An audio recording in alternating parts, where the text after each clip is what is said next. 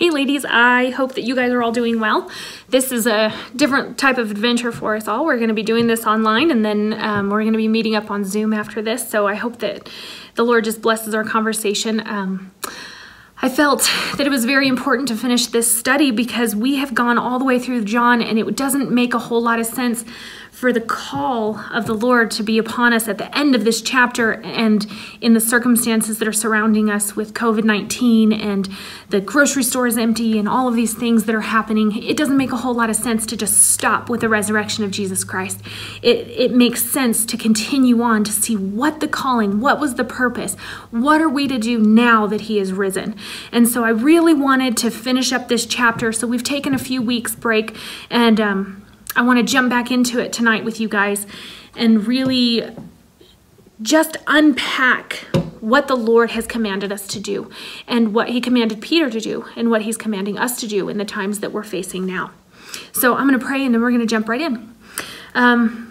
Lord, all of the chaos, all of the storm that rages around us, I ask that you would bring peace and joy and comfort to all of the fear, all of the sorrow, all of the pain that is surrounding us. And I ask that you would speak joy and peace over the storm, that you would bring healing to those who need it, that you would protect those who might succumb to this illness. And Lord, I just ask that salvation would come to many because of this storm, that you would remind people who you are, and that your people would rise to the occasion and follow out the calling that you have placed upon each of us. In your name we pray. Amen. So, we're just going to jump right in. So if you want to go ahead and turn to John chapter 21, we're going to be looking at the very first part of this, and I'm going to kind of do a cap. So last week, Jesus has risen from the dead. All of the disciples are now aware. They have laid eyes on him. Some of them have placed their hands upon his hands and his scars. And so now they are very aware that their Jesus, the one who has been crucified, is now alive and well by the power of his own name. And so now he has risen from the grave. And now we need to look at what is it that the disciples are to do with this information. What is it that they are supposed to do now that Christ is risen? They know that he's given them several commands, and now it's time for them to walk it out. So at the beginning of this chapter, you're going to see that Peter, and he wants to go fishing. So he grabs up and he says, I'm going fishing. And there's a reason. Maybe he's bored. Maybe he just doesn't know what else to do. Maybe he's killing the time waiting because Jesus has told them that they're supposed to wait for him. And so maybe he's just killing time. We don't know the reason, but there is something very symbolic.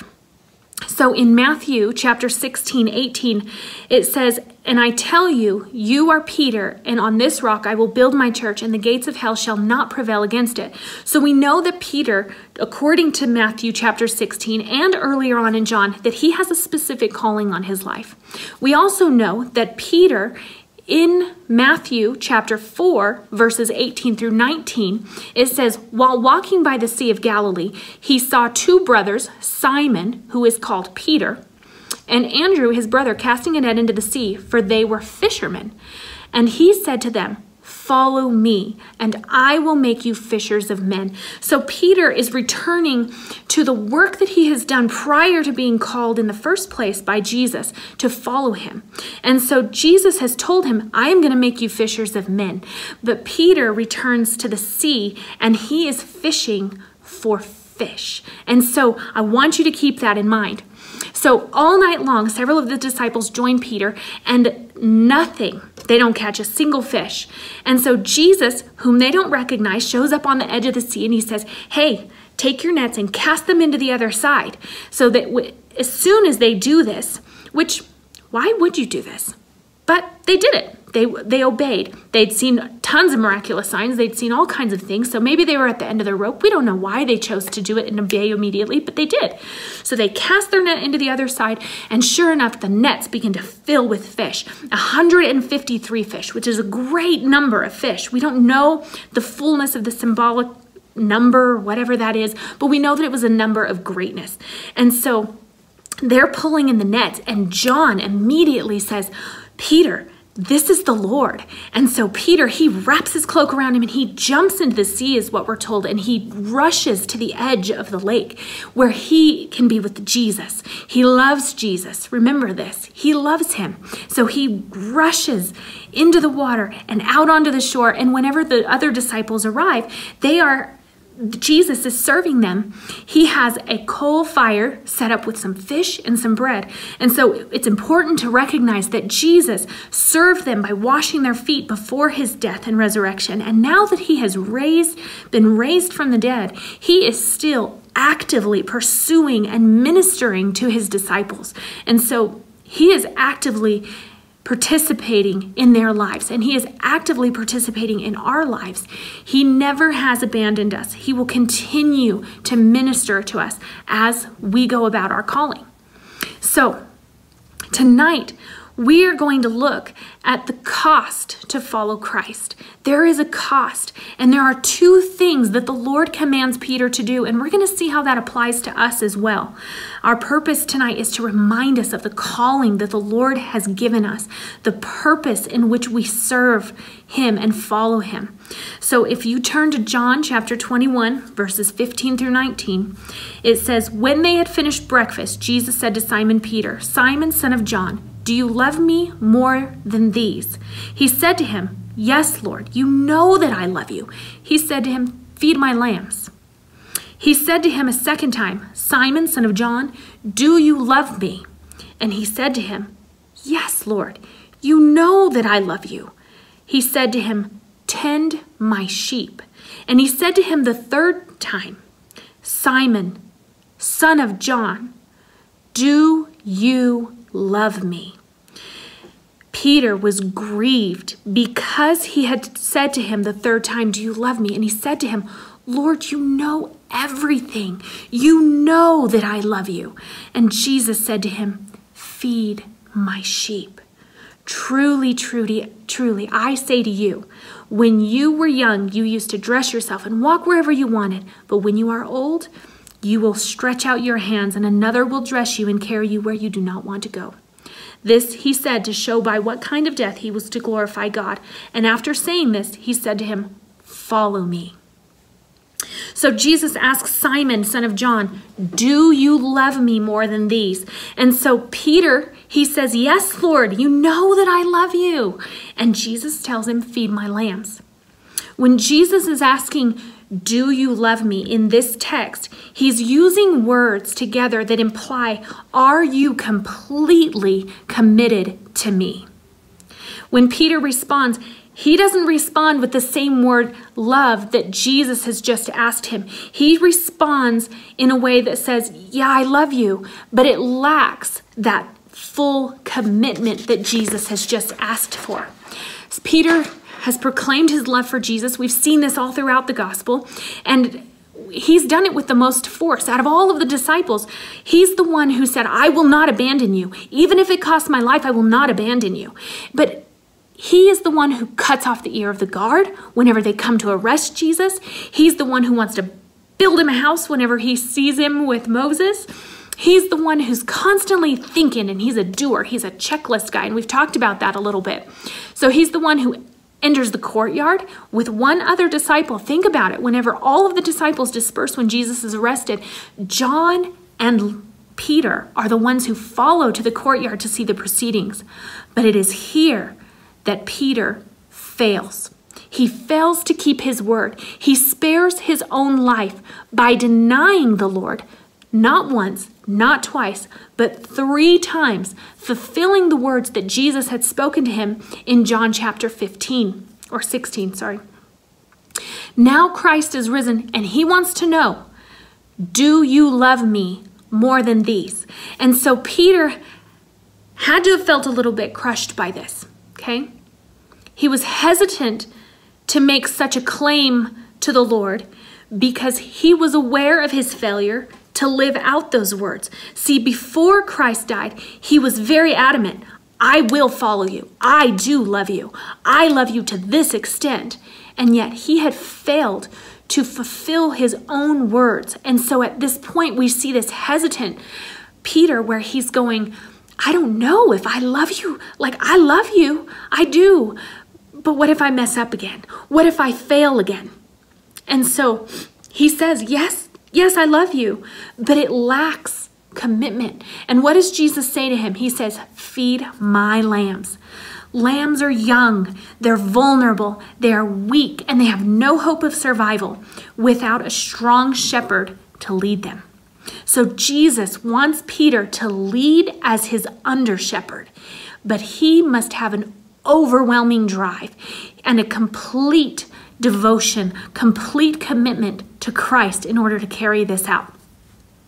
So you and I, if we desire, we need to follow this. We need to take what Jesus says here. And you and I have to understand that if we want to complete the Lord's tasks that he has given us, if we want to live for him, if we want to do great things, little things, whatever it is that he's called you to, you and I have to be 100% sold out. We have to love him with everything in us.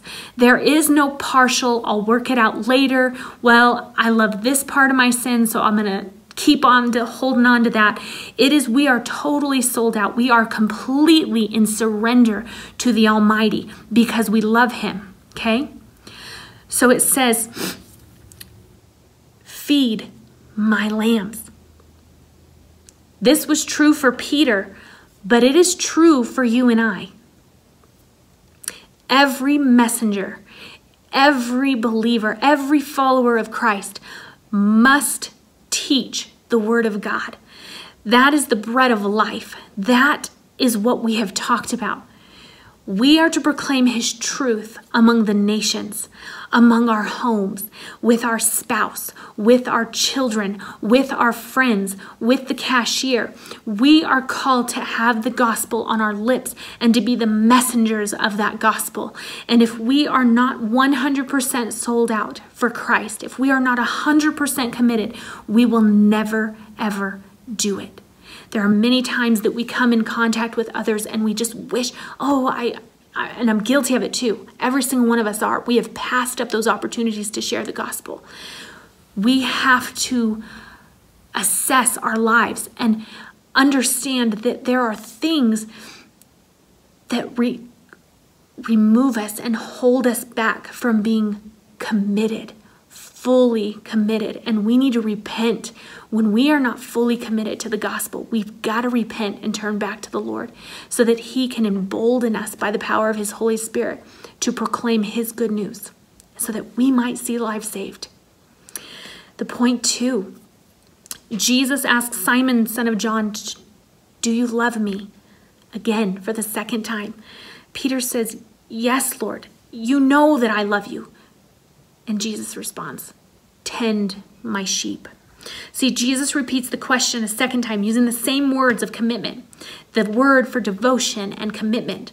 And Peter then replies in the same way, not with a love of commitment, but I love you. And so it's lacking in that full-blown, all or nothing commitment. And again, it's not because Peter doesn't love him. It's because there's some hesitation here. The Lord intensifies his original command, tend my sheep. Peter was not only called to teach the truth of God's word, he was also called to take care of the sheep. We are to meet the needs, to tend to those around us.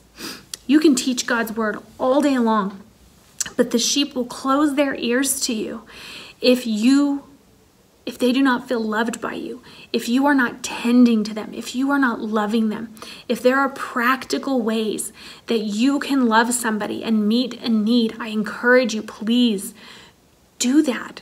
We see all through the Gospels that Jesus meets the physical needs of people before he meets the spiritual needs of people. And so I think we're supposed to do the same.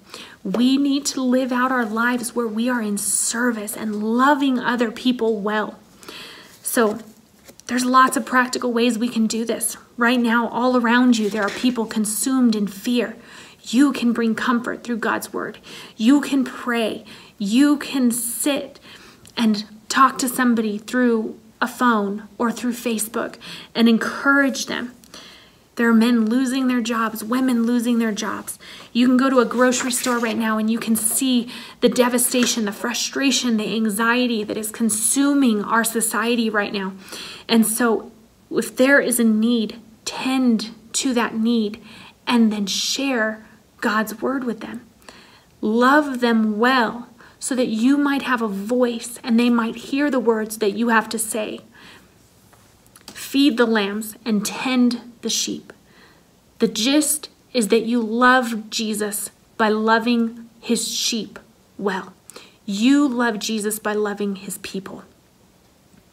And then Jesus, once again, he says, Son of John, do you love me? Peter is grieved. Lord, you know everything. You know that I love you. Feed my sheep. And he follows it by this. Truly, truly, I say to you, when you were young, you used to dress yourself and walk wherever you wanted. But when you are old, you will stretch out your hands, and another will dress you and carry you where you do not want to go. And after saying this, he said to him, follow me. After all of this, Jesus asks the same question a third time. But there is something interesting about this third time. Jesus no longer is using that word love that means fully committed. He is now using the same word that Peter responds with in the first two questions. He is now using a love. It explains why Peter is grieved. Even the level of love that he thought would be safe is now in question by the Lord. I've asked you twice, are you fully committed?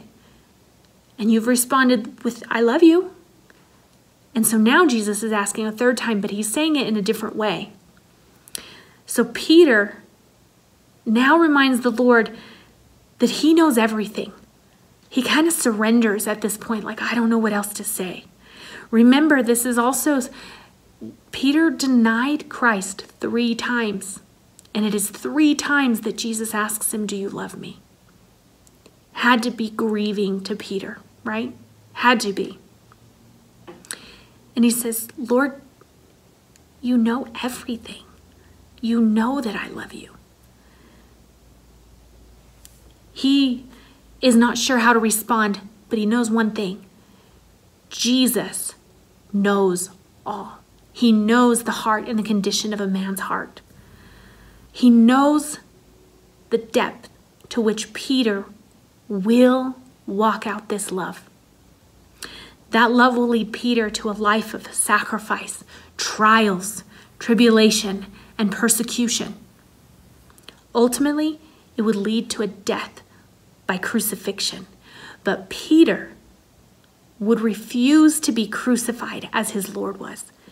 He insisted at his own death that he be hung upside down on that cross. To be completely committed to Christ is to know that you will suffer. You may even lay down your life, but it is for great joy to make Christ known. Your reward will be the many that will receive salvation because you proclaimed the gospel to his lambs. You were faithful to tend to his sheep, and you followed him even unto death. There is no greater joy than this. There is no greater joy than to serve him. Our friend Peter writes this. I want you to turn to 1 Peter 4, 12 through 19. I'm going to read it to you guys. Dear friends, do not be surprised at the fiery ordeal that has come on you to test you, as though something strange were happening to you.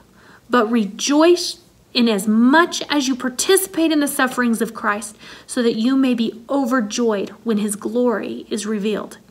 If you are insulted because of the name of Christ, you are blessed, for the Spirit of glory and of God rests on you. If you suffer, it should not be as a murderer or a thief or any other kind of criminal or even as a meddler. However, if you suffer as a Christian, do not be ashamed, but praise God that you bear that name. For it is a time for judgment to begin with God's household. And if it begins with us, what will the outcome be for those who do not obey the gospel of God? And if it is hard for the righteous to be saved, what will become of the ungodly and the sinner? So then, those who suffer according to God's will should commit themselves to their faithful Creator and continue to do good. Peter found it joyful. He found it to be amazing to suffer for Christ. Every opportunity that he had where he was condemned or persecuted or beaten for the name of Jesus, he counted it joy. And as should we. And if you do not know the Lord, if you do not know who this is that died and rose again, the Son of God, the only Son of God, who lived a completely sinless life, who laid down his life for your sin. He paid the full price of every sin that you have ever committed against his Father. He laid his life down for that, for you. I ask and I would urge you to repent of your sins, to call upon his name and be saved, to ask him to save you. And if you serve him, I encourage you, take heart. This is a dark and devastating time for the people around you, but this is not a time to be overcome with fear and resentment and rage and frustration. This is a time to put our hands to the plow. This is a time to live out the calling that God has placed upon you, to be bold with the gospel, to be a messenger of his heart to his people. Feed his lambs, tend to his sheep, and follow him. I'm going to go ahead and pray. Lord, I just ask, I thank you for those who will be saved because of your words, because of your glory. I ask for mercy upon every sinner. Lord, that you would draw them to repentance, that you would draw the ungodly and the sinner to yourself, and that you would save many. Lord, I ask that your will would be done in our nation, in the world. Lord, that you would draw many souls to yourself.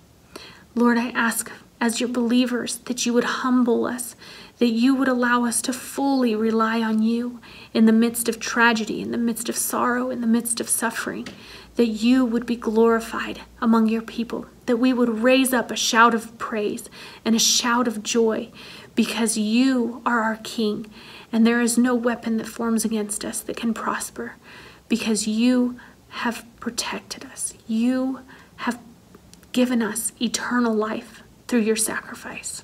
I praise you in Jesus' name. Amen. I love all of you guys.